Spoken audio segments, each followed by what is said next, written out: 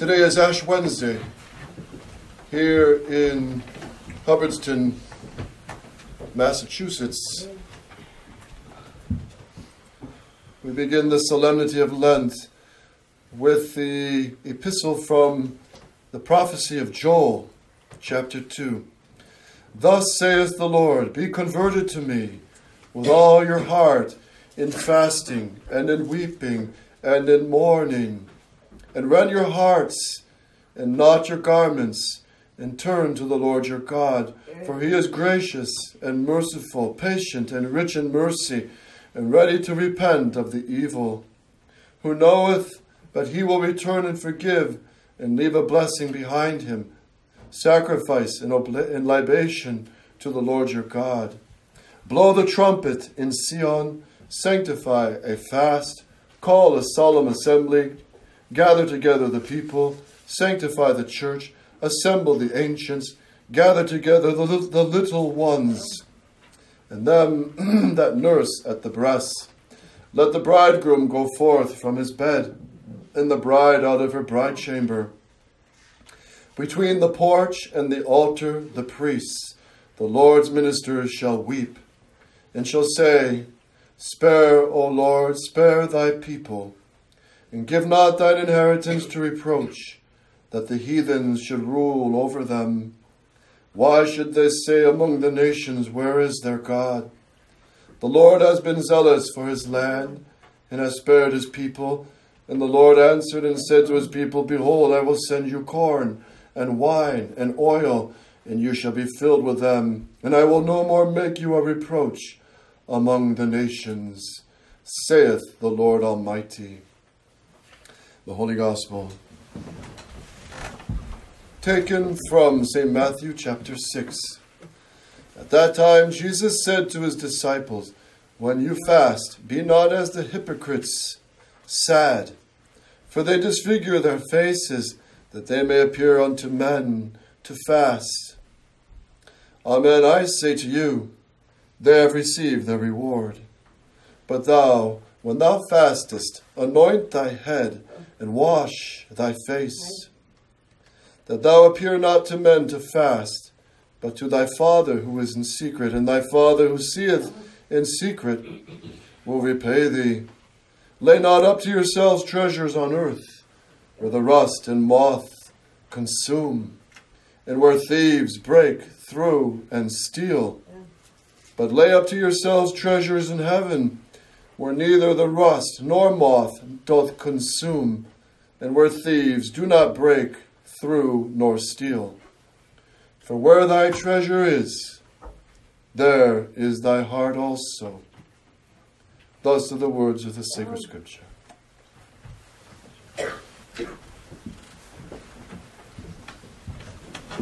In the name of the Father, and of the Son, and of the Holy Ghost, amen.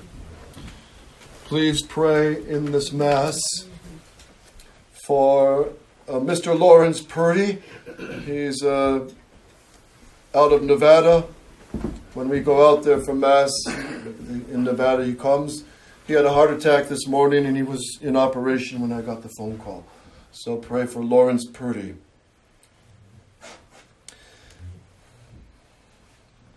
Where your treasure is, there is your heart. Where your treasure is, there is your heart. And our Lord gave his heart to us, opened on the cross, pouring out all his blood for our souls. And this is the time of mercy. This is the time of, as long as we're on this earth, we have hope to obtain heaven. And we have hope to escape the fires of hell. And it is true, most of the mass of mankind are damned. That is true. Christ himself teaches it. Wide is the road to hell, most travel thereon. Narrow is the road, the path. Narrow is the path to heaven. Few there are that find it. So we have to want this happiness of heaven. We have to cut the temptations and the pleasures and the vanities and the avarice and greed and all that of this world to obtain heaven. And Christ even says it himself, the kingdom of heaven suffers violence. Only the violent take it. How well athletes know this. Everyone wants to win the trophy, but only those who work hard for it and sweat and discipline and come under a grueling series of daily practice and even a certain diet, they have to fight hard to win the trophy. As some coaches say, you got to give 110% in practice and you'll give 100% in the game. So it is for the kingdom of heaven. We have to fight to win it. We have to pray to obtain it. We have to desire to see the face of God. And this is why Lent is so precious. Really, it's a great grace, because Christ says, unless you do penance, for all of us, unless we do penance, we shall all likewise perish. In other words, we won't save our soul without penance, without prayer, without fasting, without almsgiving. And this is a beautiful time Mother Church gives us to imitate Christ's 40-day fast. We unite our little fastings of Mother Church's regulations, which is down to 1 full meal and 2 smaller meals a day. That's not much. Some people even live on less during the rest of the year. But the main thing is not so much the quantity of food, although we should do this in the traditional spirit of the Church. But the main thing, says St. Leo the Great, is to fast from sin. Fast from sin. So ask the Holy Ghost, show me in thy light my sins. Show me what I must work on, what virtues I need to especially practice. And that's what we want to focus on during this Lent. St. Anthony of Padua, he mentions 3 main sins that most fall into, and other saints have said this also. Sins of youth, which is lust. 55. Sins of the Middle Ages, avarice. And sins of older age, and all ages really, pride. Here's what St. Anthony says. St. Anthony of Padua. It's very precious what he says here. But thou, when thou fastest, he's quoting the gospel, there are many who fast throughout these 40 days and yet persist in their sins. These do not anoint their heads. Because Christ told us, anoint your heads. What does he mean? Note that there are 3 kinds of ointment. Ointments which soothe the skin, that which corrodes, and that which stings. The first ointment is made of the remembrance of death. The second ointment of the presence of the coming of the judge. The third, the fires of hell. A head may be blistered or full of warts or covered in a rash. So these are the 3 kinds of conditions of skin, St. Anthony says. Blistered, warts, or rashes. Believe it. A blister is a weeping sore in the skin. A wart is an outgrowth of the flesh, an excess. A rash is a dry scabbiness which is unsightly. Exact. These 3 represent 3 sins. The blistered skin is pride. The warts, avarice. And the rash, entrenched lust. Do you, O proud man, bring back before your mind's eye the reduction of your body to ashes, decay, and stench. So what is a cure for our pride, says St. Anthony? Think about that when we die, we're going to return to ashes. We're going to be eaten by maggots. We're going to decay and stink. That's what we're going to be, our body. So that humbles our pride.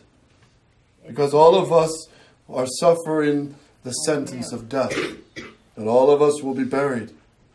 Where then will be your pride of heart? Where your boasted riches? Windy words will then cease, just as a blister bursts at the prick of the needle. When these things are thought about inwardly, they anoint the blistered skin. That is, they humble the proud mind. So when we're tempted to pride, says St. Anthony, think about our death. Think about our rottingness. St. Alphonsus says this also, and he goes into greater detail of rotting bodies and decaying and all that. But it's a fact. And the humble, this pulls us back to humility, what we're going to be in our body.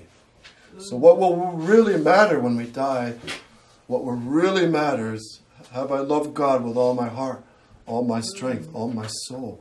And have I loved my neighbor for the love of God? So these are the things we really want to focus on, especially in this Lent. Humble our pride. Next, the sin of avarice. That's compared to a wart. And do you, O miser, remember the last assize, where there is the angry judge, the executioner ready to torture, the accusing demons, the gnawing conscience.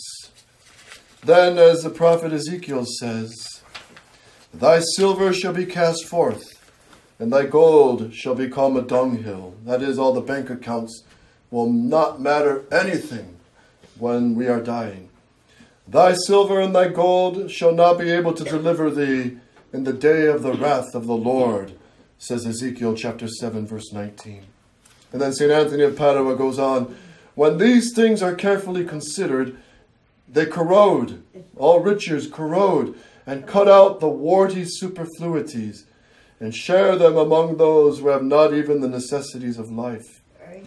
Do you, I pray, when you fast, anoint your head with this ointment, so that what you take from yourself you may bestow on the poor.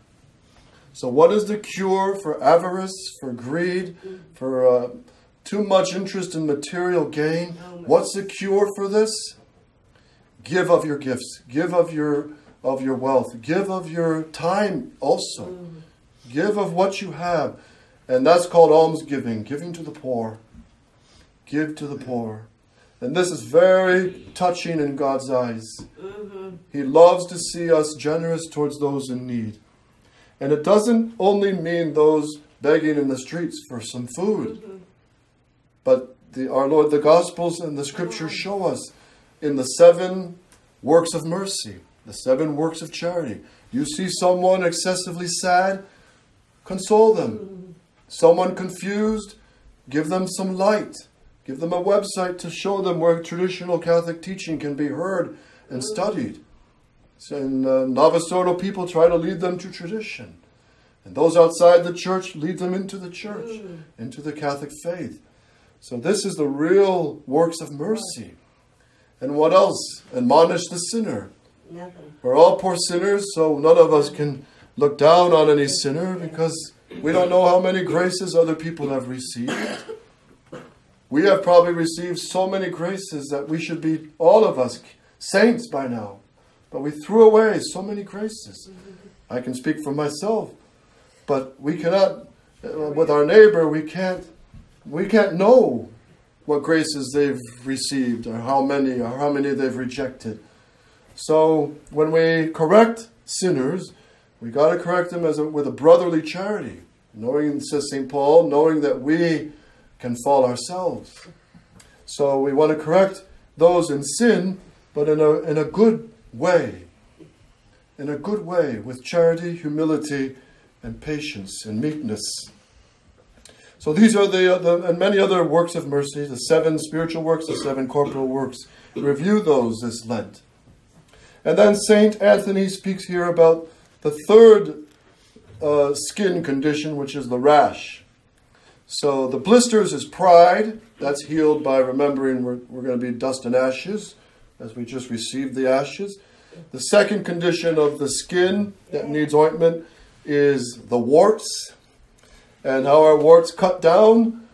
They are cut down by giving of ourselves for the poor and our neighbor, out of love for God. And then the last is the rash. The rashes that itch and stay and persist and keep begging to be itched and itched and itched. This is the sin of lust. So here's what St. Anthony says. And do you, O lustful man, remember the unquenchable fires of hell, where there is undying death, an endless end, where death is sought and desired and not found, where the damned gnaw their own tongues and curse their Creator.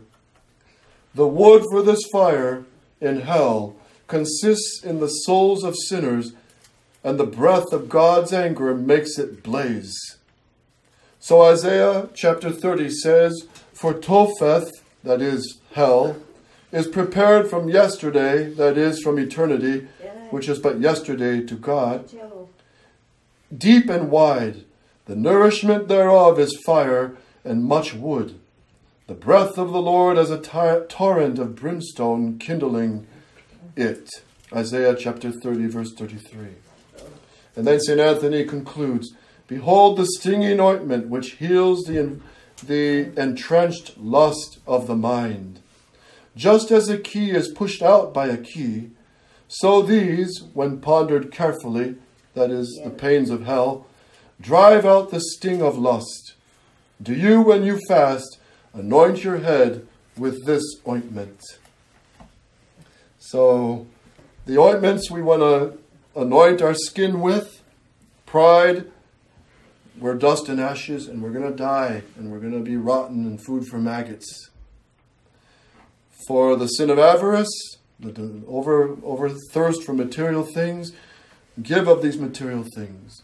That's why it's a good practice, especially for American children who have a lot of toys and a lot of material things. It's a good practice, especially in Lent. Give some of their toys to other kids who don't have. Give something they really like and treasure to those who don't have it. And then the third, for lustful, that is the rash skin, what's the cure? Is the sting of remembering the fires of hell. St. Philip Neri said, go often down into hell and you won't go there. Go down into hell in prayer. Go down into hell in meditation. And it's not going to kill us. And think of saints who have actually gone down into hell and suffered some of its pains, such as Sister Josefa Menendez, the three children of Fatima saw hell, and then some of the chosen, Saint Catherine of Bologna and Saint Mary Magdalene de Pazzi. Some of these chosen mystics went down into hell, and they say it's undescribable, the sufferings in hell, the frightful sufferings. And they see some souls with their tongues being lacerated continually with knives by the devils. They're tied down. Some can't move in hell for all eternity. They just can't move. But they're roasting to a crisp. They're dying of thirst. And they hate God. All they do is hate God, and they hate each other. And if in hell they happen to be thrown in a place where they recognize people they knew on earth, or maybe family members or relatives or old friends who are in hell, it's not going to be, oh, hi, it's nice to see you after so long. Haven't seen you in 5,000 years. It's not going to be that way. They're going to just curse and hate each other forever and ever and ever.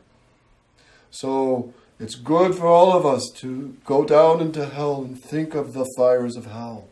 It's very healthy for us.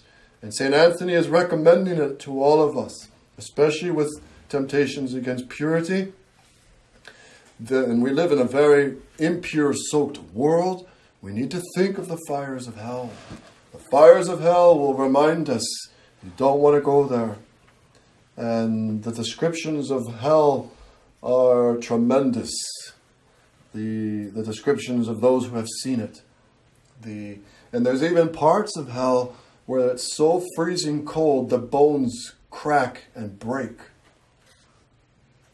And the bones of the resurrected body, because the body, right now it's only the souls in hell. But after the resurrection of the dead, the body will also share in the suffering of the soul.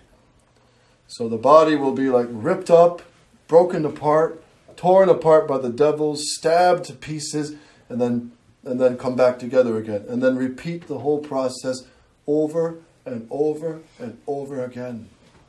And this is not, this is what I can tell you about hell, just what I've read of saints.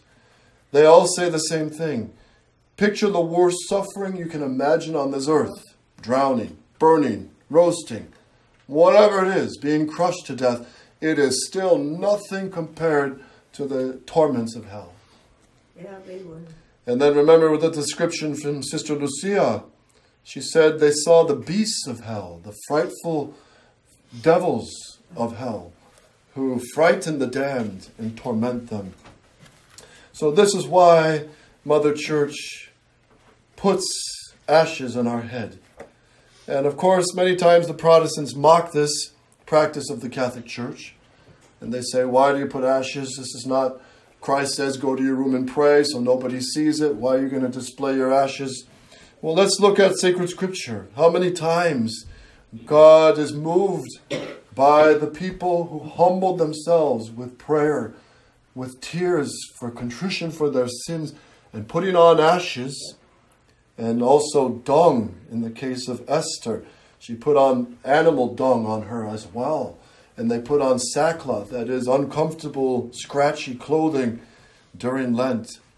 So think of Isabella the Queen, the great Catholic Queen of Spain. She was marvelously beautiful, and she was respected by everybody. And everybody loved their queen in Spain. They just loved her. They would die for her. Soldiers would die gladly for her. But underneath her silk dress and her diamond earrings and under her beautiful garments, underneath all that was a hair shirt that she wore that scraped her skin out of penance to keep her humble. And think of St. Louis IX, who gave to his daughter who got married, he gave her a little wooden box and a gift inside the box, because she would now be elevated to the court life and to be honored by all men, and very dangerous for vainglory and pride. And so what did her father, St. Louis IX, give to his daughter? It was a whip, a discipline, to whip her back before the crucifix at night sometimes, to put her back in her place. And Archbishop Lefebvre says this often, let's contemplate who we are before God. I am nothing, God is everything. And St. Francis of Assisi, my God, thou art my God and my all. Thou art everything, I am nothing. That's the real picture. And to use the Thomistic terms of Archbishop Lefebvre, which he loved to meditate on this, and we should also, which is, God, my God, thou art ens a se. You are being from yourself. You never had a beginning. You'll never have an end. You are all creation comes from thee. Thou art ens a se, being from thyself. And who am I? Ens ab alio. I am a creature from another, created from the cooperation of God and my parents. I have a birthday and I'm going to have a death day. So we are nothing before God. And all that we have, think of this, our body, our soul, intelligence, will, memory, abilities, talents, skills, whatever you have, whatever we have, it's not even ours. God gave it to us. And we're supposed to use this for His glory. So even what we have that we think is ours is not really ours. God gave it to us. And that's why St. Jerome says, what can I claim as my own? My sins. That's about it. My spitting on God, my crucifying our Lord, my whipping Him at the scourging, my crowning Him with thorns, and adding to His tortures by my sins. That's what I can claim as my own. And for these we want to weep and ask God mercy by making good acts of contrition every day. During Lent, don't let any day go by without thinking of our Lord's suffering and passion. And especially in this Lent, I encourage you, let that be the focus of your Lent, Christ's suffering. And there's many good studies, actually good documentaries you can find on the sufferings of Christ in the Shroud of Turin. They keep finding more and more discoveries on the shroud. The amount of blood loss of our Lord. He shouldn't have survived after the scourging. And then the beatings.